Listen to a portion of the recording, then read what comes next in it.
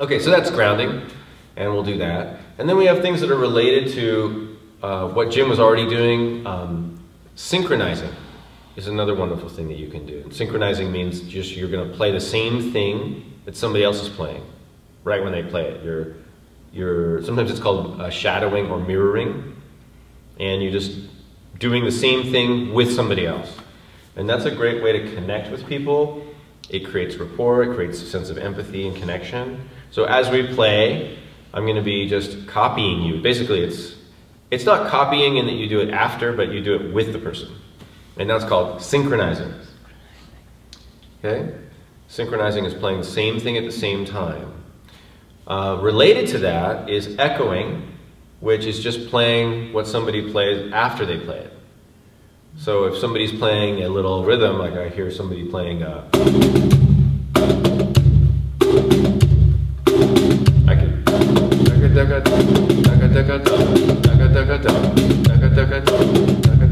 right? I'm echoing myself right now.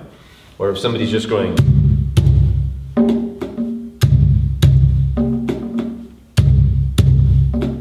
yeah.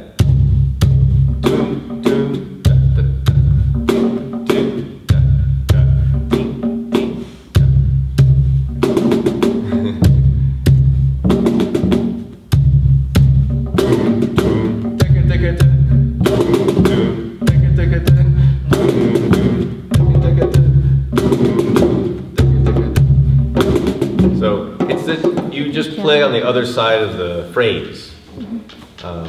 It's easier if somebody leaves space, so they're not overlapping. That was kind of an overlapping rhythms. But whatever it is, somebody might be sitting across, and they might just be playing a 2, 3, 4. You know, that's what they're doing. So you just answer them.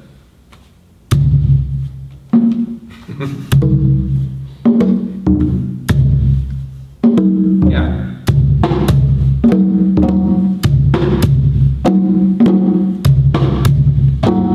Yeah. That's echoing.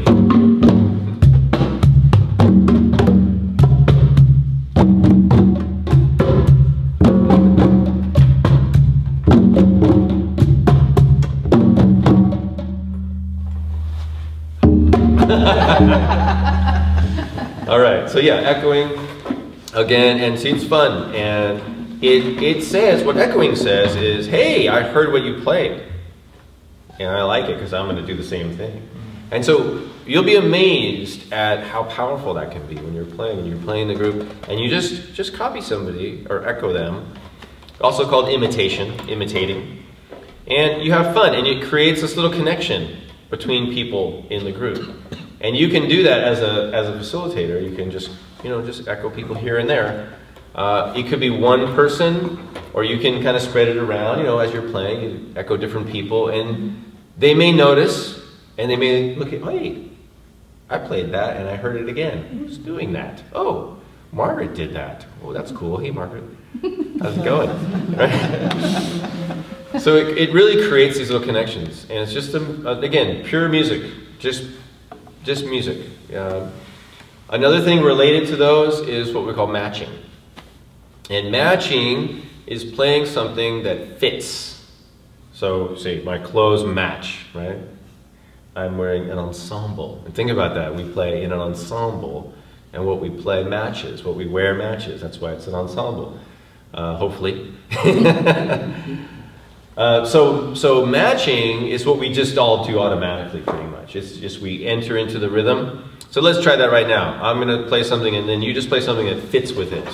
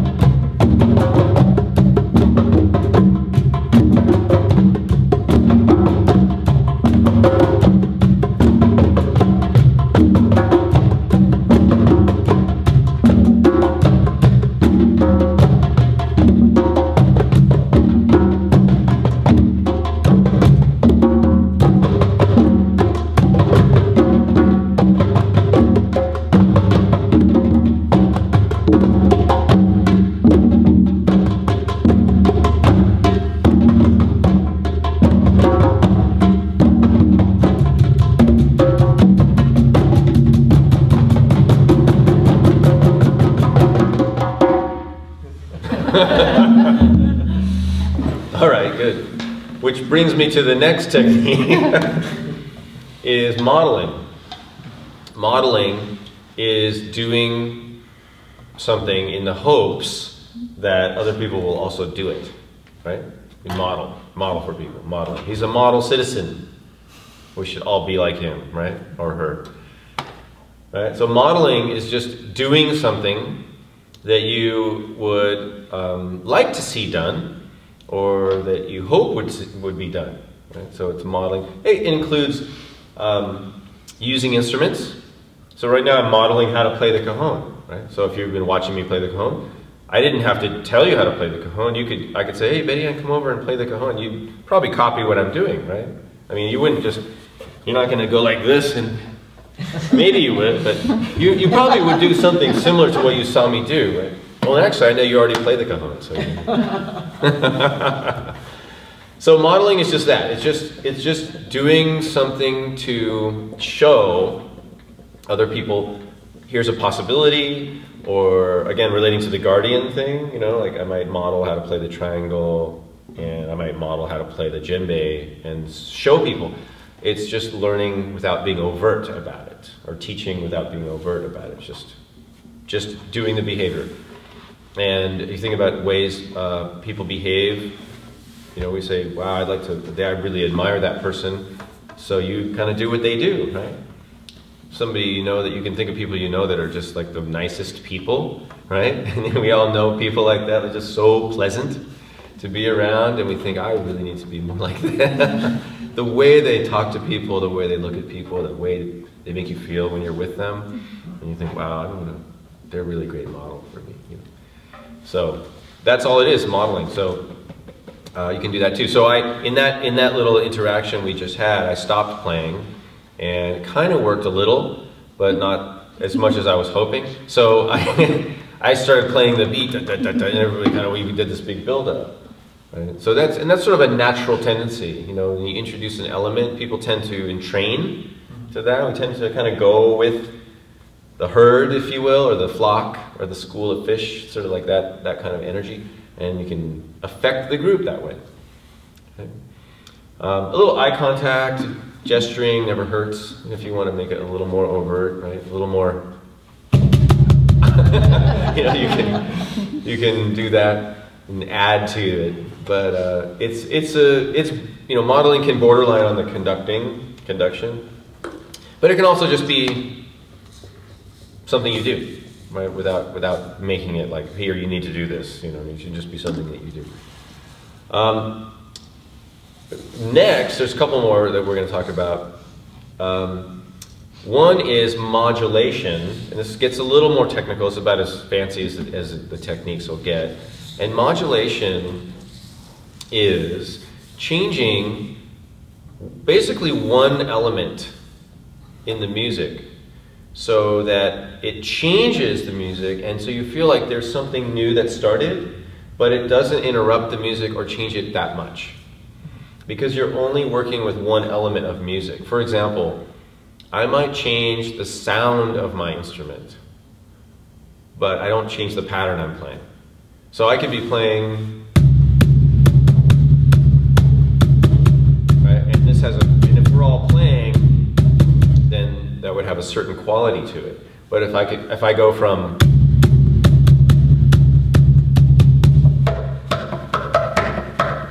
this, now I'm changing the timbre and the volume together.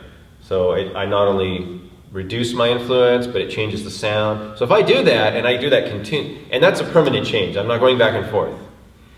Right? Permanent change. Now it's going to have a new feel. The music's going to have a new feel.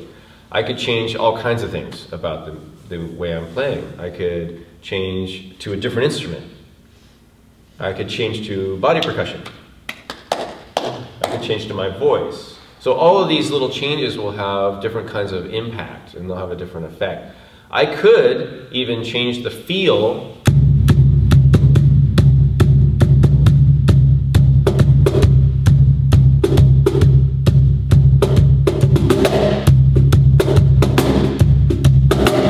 You know, I could change the kind of the rhythmic feel from a straight feel to a more bouncy feel, swing feel. That would be changing the meter or the feel of it, the general feel. Lots of things you can change. But the idea is that you just change one thing. And thereby, over time, if you changed one thing but you did 3 of those, from here to, say, 5 minutes later, things could be totally different. And that's the idea, is that if you can get to totally different from where you are now, but just a little step at a time. And that's called modulation. So we modulate things. In music, we talk about keys and modulating the key. You know, it can be in the key of C, and then we're going to modulate to the key of D or something. Most Barry Manilow songs modulate several times.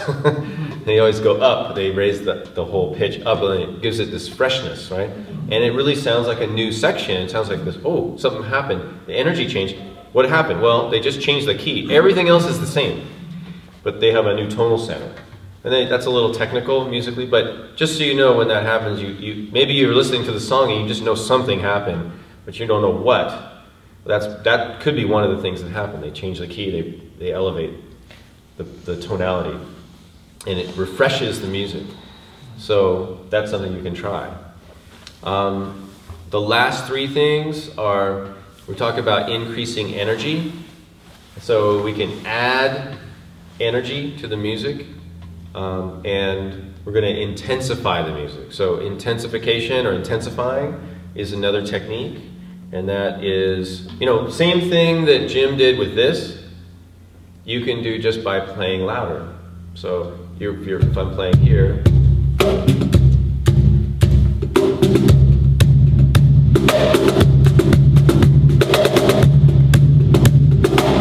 if I do that, chances are the energy is going to come up. Now, it's a little slower, it takes a little more time. But that's okay. I mean, if we have time. If we have the time, it's okay. So you'd be surprised how much you can change the volume just by playing louder. For example, same thing for playing softer. So that's called decreasing the energy or calming. So calming can be playing softer, lowering the volume. It can also be slowing down. Same thing with intensification, can also be increasing the speed.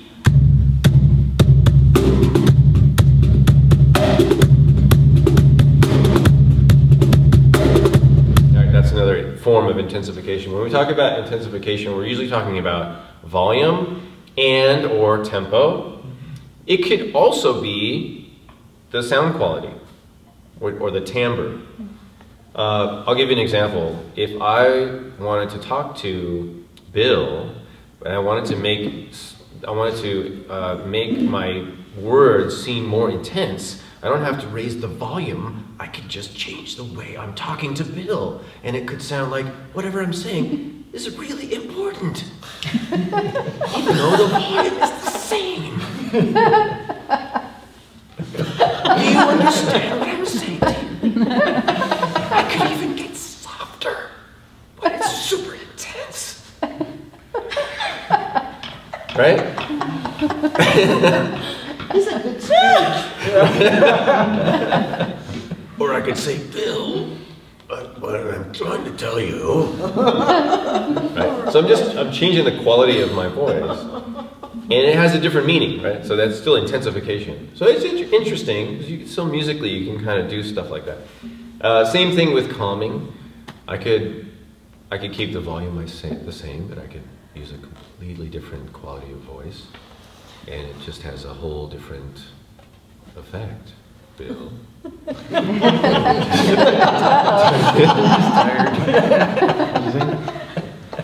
morning, good night, good night. All right, so you can use calming can be just lowering the volume. And that is different from the last technique. These are 8 techniques now that we're at the end of. So the last technique is what we call fading, and that is relating to what Jim talked about earlier, which used the word receding, right?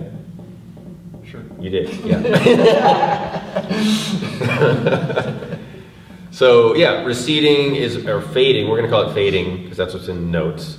But fading is just gradually taking yourself out of the picture. So it's different than calming, because calming, the goal of calming is to either lower the volume or slow the tempo down. So you're changing the music. The goal of fading, even though you might use the same technique, you might fade your volume, but the goal is not to have the group fade the volume.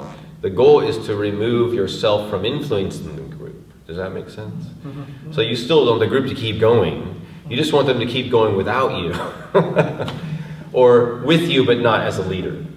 Right? So you're kind of joining the group, you're just equalizing yourself in the picture so that everybody isn't like looking at you like, what are we supposed to do next? You know, you kind of want to like give control over. So it's about, fading is all about increasing the autonomy of the group members. Autonomy in this case meaning, you know, the sense of self-determination. And I get to control what I'm doing. I get to decide what I'm doing. So we want to have people feel like they don't have to follow you. They can decide. You can decide. You can decide. You can decide what it is you want to do. How you're going to play. When you're doing something like this, where you constantly change your directions, how do you get them to differentiate that between, are they going to, you know, follow your softness or know that you're just going to fade out? Well, there's different ways of fading, actually. So fading is, we think about fading the volume, but I would say, you could use a different word to think about it. Fading could mean you reduce your volume, but it can also mean, and you're not going to keep going to zero necessarily. So if I start fading my volume, if I start fading by decreasing my volume, if the group starts to lower their volume, I might have to come back in a little bit. But another way to fade out is I can come back and then, you know, keep the volume going. Another way to execute the fading goal is to play less. So you just make more space in your playing. So if I'm playing, I could change.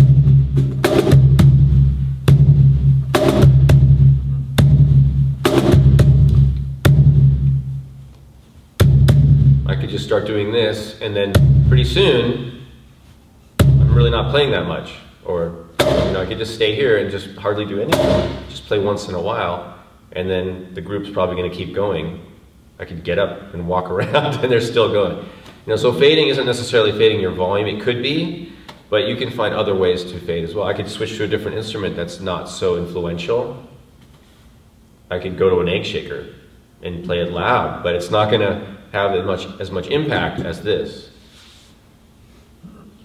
Does that, you got the picture? Yeah. Okay.